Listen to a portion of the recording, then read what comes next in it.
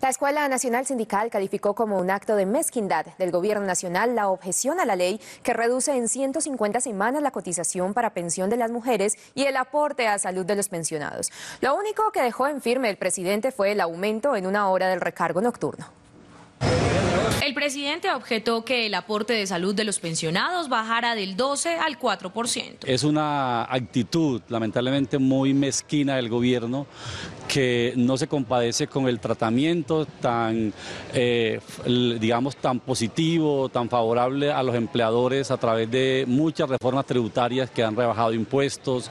Sancionó además que el recargo nocturno se pague desde las 9 de la noche, pese a que las centrales obreras pedían que el pago fuera desde las 6 de la tarde. Es una deuda que tiene el gobierno también, porque la ley establecía restablecer la totalidad de los derechos vulnerados si se probaba que el empleo no se generaba mediante esta ley de recorte de derechos laborales. En la calle también rechazan el actuar del mandatario. Porque más bien no les baja el sueldo a los congresistas, a los senadores, a esta cantidad de ladrones que tiene el gobierno, y en vez de estar disminuyéndole el sueldito a los pensionados que trabajaron toda una vida. Eso no debe de suceder. ¿Por qué razón? ¿La noche a qué hora se empieza? A las 6 de la tarde. ¿Hasta qué hora? A las 6 de la mañana.